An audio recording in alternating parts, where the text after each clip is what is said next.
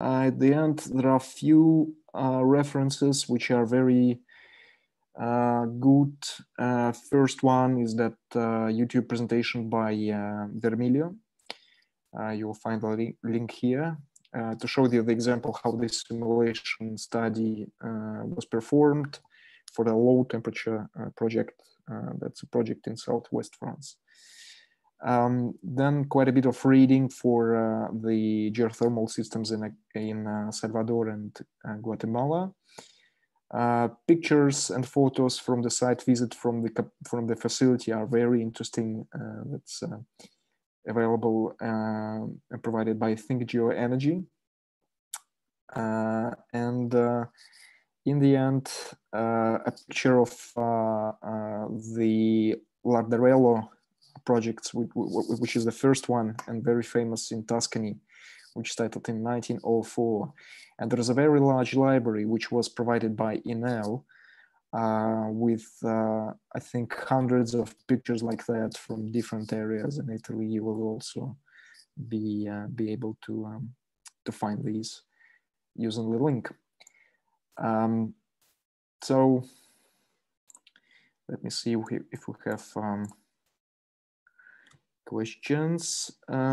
So thank you, Leopoldo. For any of the Latin American project we're mentioning,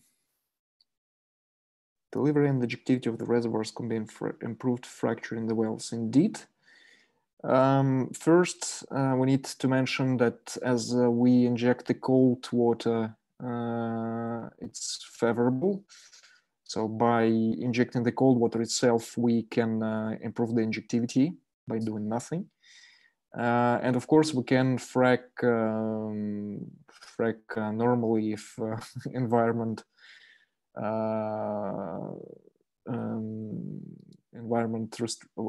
rules are respected, and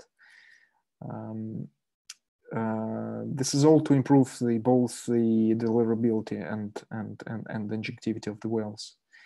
One of the common problems in these projects is the salt precipitation. Of course, we're talking about most of the time waters with quite well, these are sometimes mineral waters, and they will have quite a lot of salt content in it, and which will plug your system, which will plug your well. So you need to clean. You need to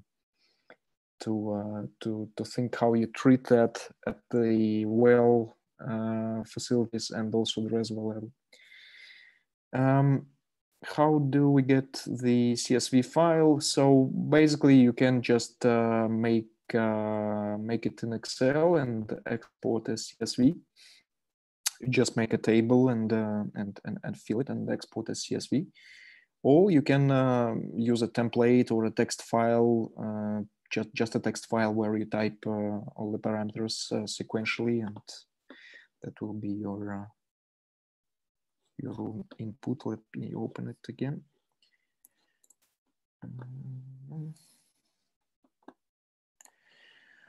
It can be just a text file.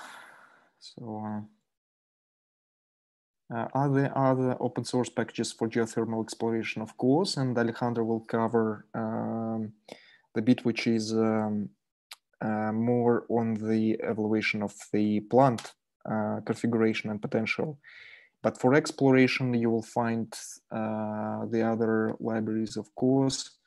We found that one, but there will be others. And we are investigating further, but also further to explore more on how the plant configuration and plant design works, and how all the economics are working. But that's Alejandro will show that to you. Is there any interdependency between reservoir porosity and recovery factor? Yes, which should be captured in Monte Carlo. Good question. I saw dependence. Well, dependency is described as linear. So some of the people, especially if it's sediment-based reservoir, they say like porosity 20%, recovery fixed. So higher the porosity, higher the recovery. So I think the geothermal people, they take it easy. But there is, of course, the dependency, like in oil and gas project, between porosity and permeability, and between porosity, permeability, and recovery. What's important to understand that the dynamics, and this is why these projects are also studied using the thermal simulation. The dynamics are quite complex. First, you need to understand that the phase conditions will be a bit more difficult than we think. Of course, it's one component, it's water, but the phase conditions can be different. It can be steam, it can be water, it can be superheated steam. And the way the dynamics work once you start to produce are quite complex, and then you need to understand where the heat source is and how your heat flow is captured. And another point is that you need to model the reinjection and the cold temperature wave. So basically, this is the game between the two important concepts that you need to take into account. First is you need to support the pressure so that your producers are using the rates and the pressures that they are producing. But you also need to make sure that you don't cool your reservoir early. So you need to choose the right distance between the injector and producer. You need to do the sensitivity on that. And you also need to be aware that generally all the examples that are in Latin America that we've shown, tectonically and structurally, they're quite complex, and most of the time these areas are faulted. You need to understand how the compartmentalization works, how the connectivity works, and it's all these classic tasks that you set to a reservoir engineer who solves who solves them for a conventional water flood project, basically. But on top of that, you have another set of variables, which is heat and temperature.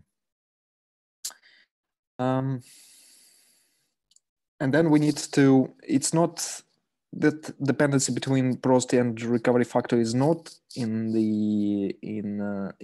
that library, but it needs to be. I agree with you. It needs to be taken into account somehow. Every parameter which is kind of interrelated, and when you do the Monte Carlo, you need to think about how to handle those. But in this library, there is no kind of you set the porosity, you set the recovery factor, and this is it. How do you ensure that you have a good conductivity between the injection and production well? Well, the only way to make sure that the project works is to start the project, unfortunately. This is how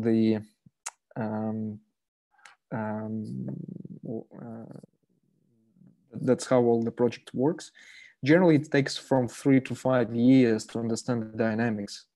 And again, this is not just the way the reservoir behaves, it's also the way you operate, the way you set up the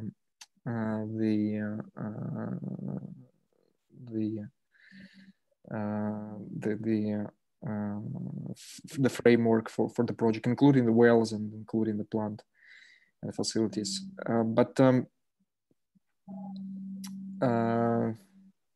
The only way to understand what's going on actually is to start and monitor.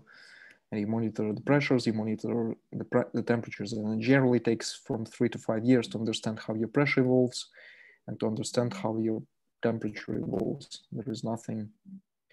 Well, there are indications, of course. You have the well tests, you have different types of surveys. You need to make sure that the reservoir is permeable enough, and etc. But generally, to evaluate it properly, you need to start it.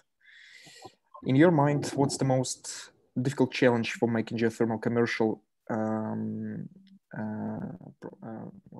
I understand, for the project to be appeal, geology or reservoir management? Well, the projects, and that's what we understood from the talking to our clients as well. I mean, these projects should be unrisked for any private investor.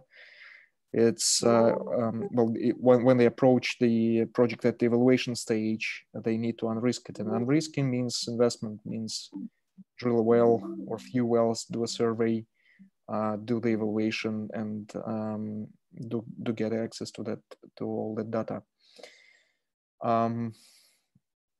So the economics, well, Alejandro will talk a bit in more details about the economics, but generally, as you saw from the presentation, all these projects in Latin America, at least, they were funded initially either by World Bank, either by Japanese companies. Most recent projects are funded by German funds and German companies.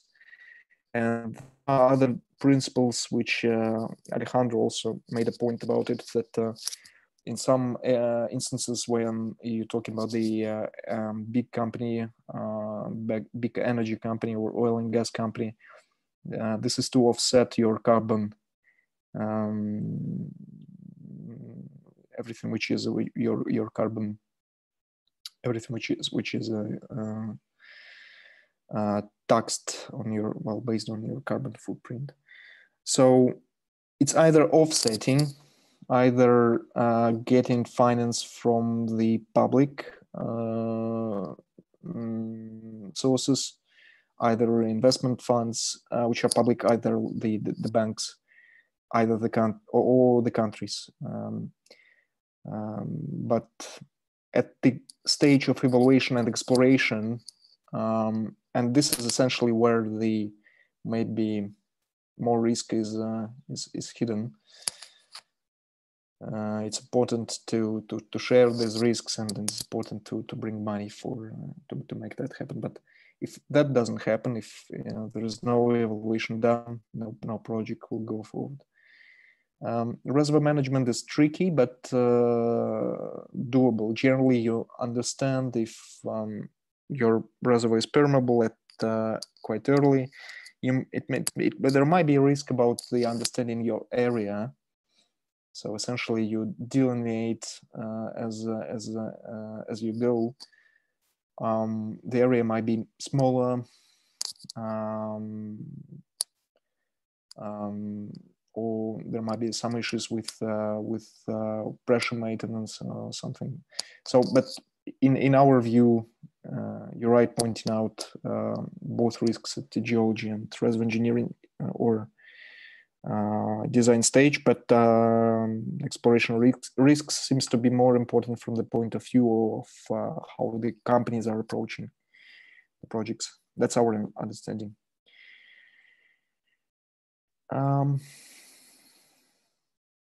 Is there a way to test the pathway, since we highly potential to have the fracs for injected water?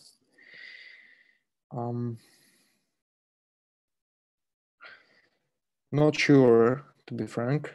Well, temperature, you will see the temperatures changing.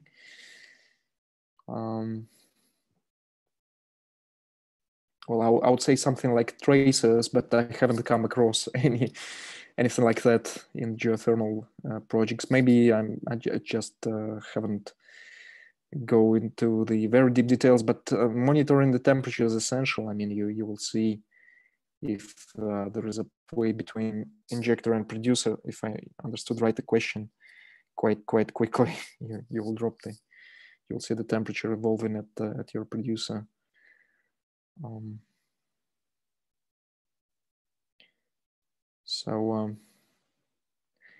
Or if we,